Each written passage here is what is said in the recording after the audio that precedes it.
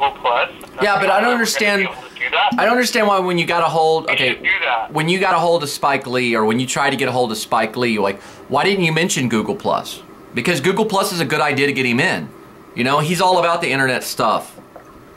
Because he used to be, you know? We'll send him what it He is. used to be. We'll give him an update once we're done with it.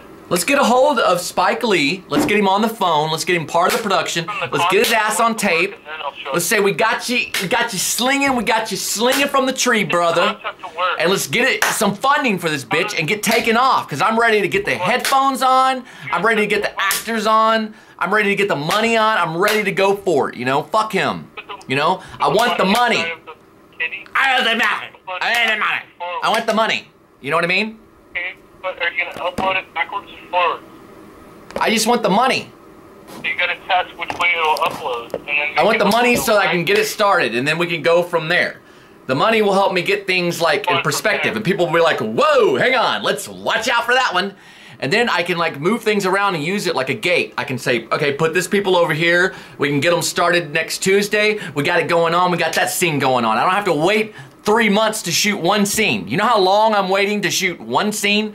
I'm waiting like a whole month to shoot one scene. I gotta wait, and then I gotta pay the fucking actor $50 or whatever. By the time this month is up, I'm gonna have to pay $150. That's like money out that I don't even have right now.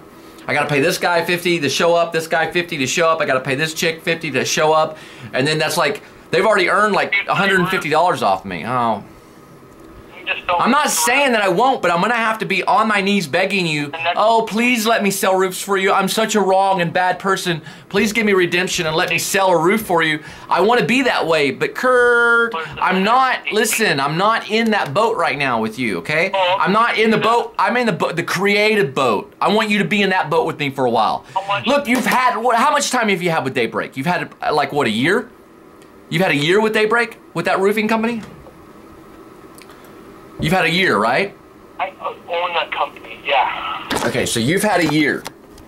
And how much money do you have in savings account since that year has gone on?